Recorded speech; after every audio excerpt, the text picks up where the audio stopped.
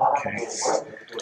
When I start a diagram, I either start with a pencil or I start with a non-photo blue pencil, which I thought I had one, but a standard pencil works fine. A blue pencil is interesting because the scanner or a Xerox machine will tend not to pick it up. So we continue with a series of shapes or motions that involve the entire arm. Shoulder, elbow, all the way down, not the wrist alone. This involves moving the entire arm, and I can move the entire table. Oh, excellent. Fantastic. But it involves a loose representation of area, which we typically call bubbles. Some people call them beans, kidney beans. If you're a chili man like myself, they can overlap, they can intersect, they can start to form representations of areas or representations of edges, pathways, or the like through that. But it involves moving the entire arm and being very comfortable and starting to establish shape. Now, the thing that some folks like to do, a friend of mine is a landscape architect, he's chair at Purdue right now, not bad for being in his 30s. He extends his pinky like he's having a martini or a glass of wine, and extends his pinky and he pivots on that so that the pencil has a little bit of leverage, so there's not a lot of the fleshy part of the palm that can start to smudge everything. The other thing is to have a cover sheet or a cover, some sort of cover, either a piece of paper or otherwise, that you can rest your hand. The fleshy part of the palm with the moisture in your palm will not transfer to the paper, and you can shuttle around as you work. Paper works better, but obviously having a canvas bag here does allow for some shuttling, but an extra piece of paper usually works fine. We call that a cover sheet. You put it under your palm and you can shuttle around the document that way. Other lines and symbols are best supported with the aid of some sort of graphic tool. It could be a highlighter, it could be a yellow marker, it could be a gray marker.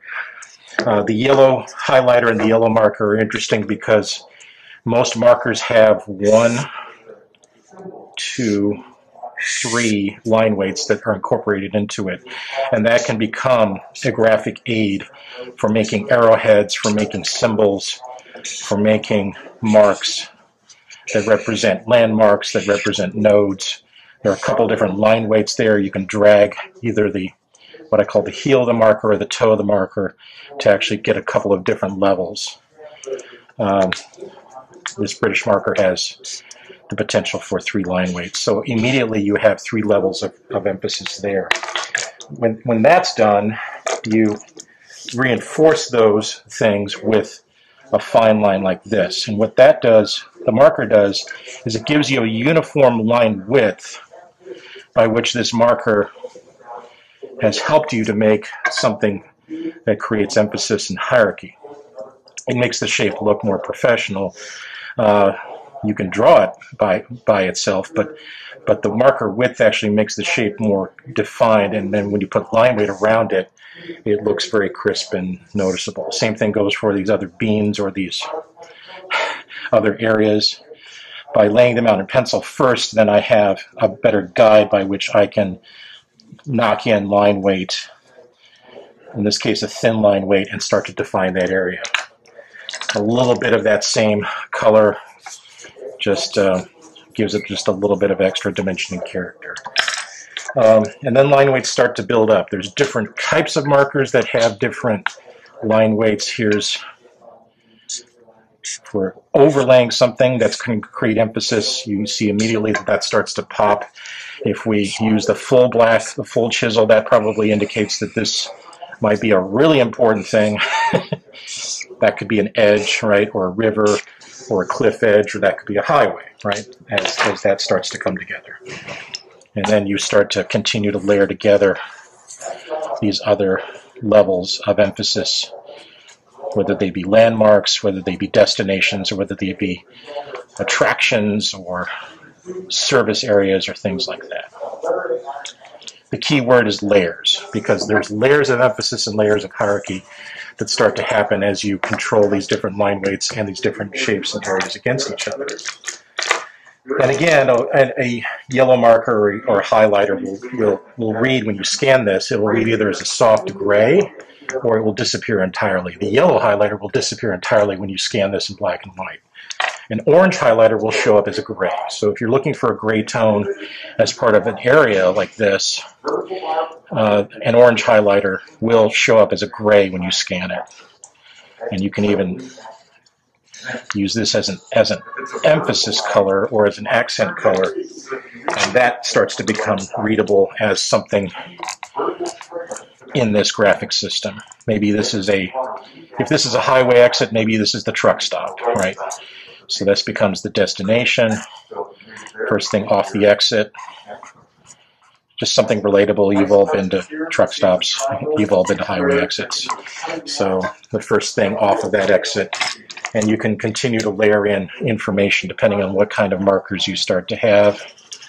Maybe this is the collector road heading into a residential area that comes back to the exit itself. Maybe we add a little more color around the exit to create more emphasis. We can continuously add more layers of information until the graphic is reading and communicating what we want it to do. Other things we can do, I mentioned during the line weight, there's different pens that yield different things. You can add tone, so I can lay in a tone over one of these and it reads differently. And it starts to read as a map. So these all become elements that can become part of a key or a legend. So if you want to use different techniques to represent different things, that can become part of a map legend, almost as if you were creating your own very map from the first time, or if you're describing this area in a mapping sort of way.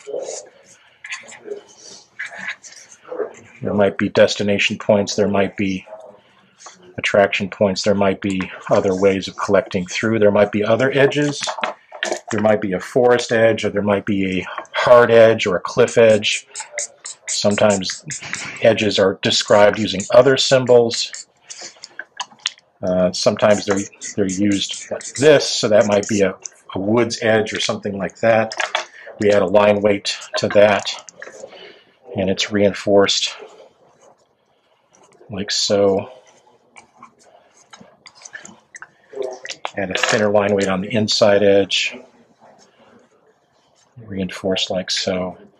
And that starts to read as a non-penetrable edge as far as development or human habitation is concerned. You can always add a little bit of line weight to reinforce this as a shape or symbol. When you scan it, it'll show up as gray. Other things. Going under, so maybe there's something that goes under something. We can continue something under, have it join up with something. It can layer underneath. What might that be if it's going under something? What kind of system would go under our transportation like that? What would do that? Subway, train. Okay, so yeah, so a railroad or a river, that might be something that would go underneath, or we would put infrastructure over. So it could be a natural boundary, a natural edge. I can always bring back my pencil, do a little bit of grayscale, and start to reinforce that, maybe with topographic lines or with additional woods edge, or even a couple of trees, which starts to reinforce that as a natural boundary. Okay. And then there's other things. We can start to make things that look like so, start to make areas that look like this. There's other diagramming tools or techniques that start to read as larger things. I won't spend a lot of time on that, but then you build the arrow around this, like so, with a little bit of extra thinner line weight in here. That's another descriptor line, and you can also use this to build up a dashed line. I'll start one here and then stop, stop, stop, stop, stop, like that, and then bring in shaking the table too much. I'll bring in the thinner line weight and run this to either run it together a little bit, but then enhance the stops in between. It still reads together as one thing. But it's a dashed line which might have interruptions in it, or it might have crossings in it, or over it, or through it, like that. Okay, a dashed line has that ability for things to pass through it. If later on in that diagram this needs more emphasis, I can always add more line weight to it, like so. We just give it a little bit of extra space and we add a secondary line weight. It's always easier to add line weight as opposed to take it away. So rule of thumb is just start with the pencil or the layout pencil and then build up emphasis or hierarchy or line weight as you go based on what the diagram needs and where the emphasis is. Now it's all said and done, which element stands out the most to you from where you're standing? Where does the eye go first? The big, thick, black ink arrow is the first thing. That's the first thing our eye goes to. So this might be the most important part of the whole development. Maybe this is the highway exit. And so maybe this needs more emphasis and more build-up. And then it peters out and into different land uses or other things, right? It makes sense?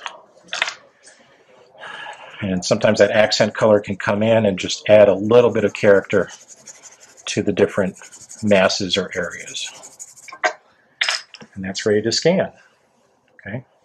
Lettering, you just bring in your straight edge. Could be everybody has a straight edge, whether you know it or not. Everybody has a straight edge.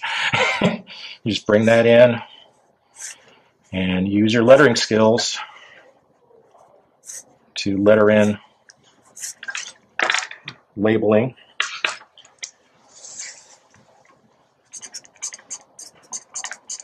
Whatever your lettering style is starting to become, whether it has a slant or it's straight up block lettering, you just lay in all the lettering practices you've done up to this point, just layer that in as part of a labeling system, and it starts to become a finished diagram. Okay, so those are the shapes, symbols, techniques, practices that can come together with line weight, a little bit of color, a little bit of technique, and a little bit of lettering to make diagrams communicate well.